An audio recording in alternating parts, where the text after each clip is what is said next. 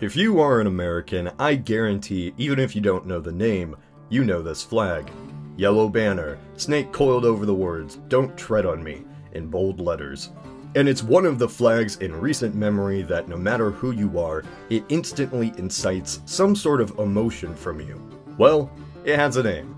For those who don't know, this is the Gadsden flag. And its origins go farther back than just being a protest flag in the last decade. It dates back to one of the very first political flags in the colonies. What allowed this flag to become the center of the very first political revolution?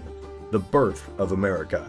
Well, first, let's discuss the design of the flag itself. What inspired the use of a snake in the first place? As anything in revolutionary America, we can think Benjamin Franklin. The snake imagery began with him in a joke. Back in 1751, 20 years before the war, the British had begun shipping off their criminals to the colonies.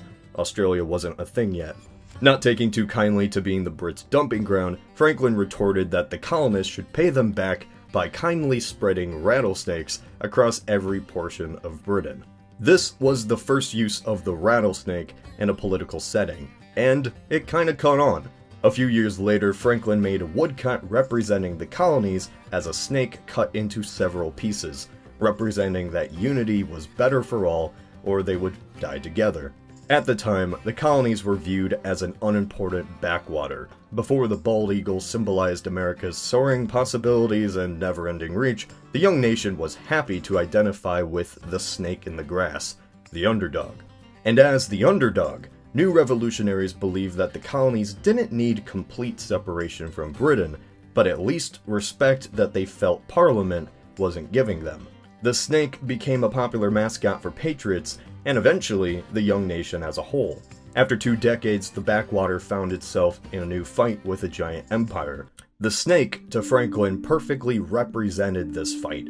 As he says, "I recollected that her eyes excelled in brightness, that of any animal, and that she has no eyelids. She may therefore be esteemed an emblem of vigilance. She never begins an attack, nor when once engaged, ever surrenders. She is therefore an emblem of magnanimity and true courage. As if anxious to prevent all pretensions of quarreling with her, the weapons with which nature has furnished her, she conceals in the roof of her mouth, so that to those unacquainted with her, she appears to be a most defenseless animal.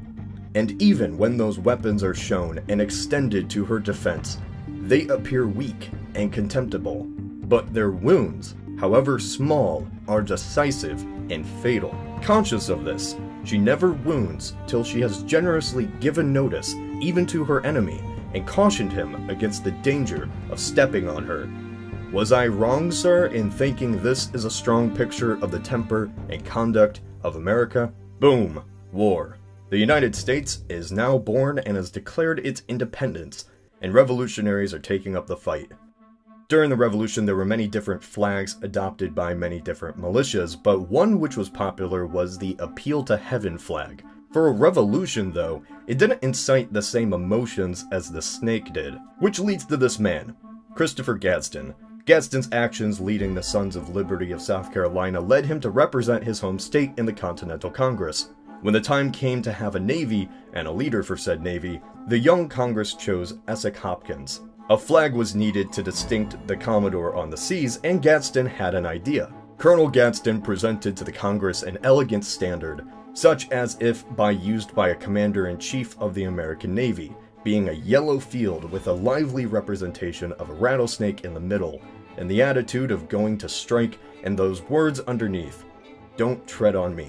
And it stuck. The snake with this motto became popular among revolutionaries, even used in the first Navy Jack. The snake was really the first American icon of the United States, a symbol that some revolutionaries saw just as important as Americans see the bald eagle today. The Gadsden flag fell to the relic of revolutionary times, until the 1970s with the rise of the libertarian movement. It's been centuries since the idea of the snake representing the US, but the flag took on a new meaning. Since the founders believed in the dangers of a large government, this flag was more or less a simple symbol to evoke back to this time in American history. A symbol of the underdog, and to many it became popular once again, over decades coming back into American politics, protests, and bumper stickers. The odd thing about the Gadsden flag is that the meaning can be used by any American. The threat of government interference feels like it's a threat both conservatives and liberals have voiced opinions over the last decade. So here's the interesting thing. Unlike some symbols which have had a complicated past, this is a flag rooted in the origins of the country. Who knows? Maybe the public idea of this flag may very well transform in the future, but this is simply an idea to think about. So while protests go on and the fate of the US remains uncertain, one fact will still remain. The Gadsden flag will always appear whenever a protest is near.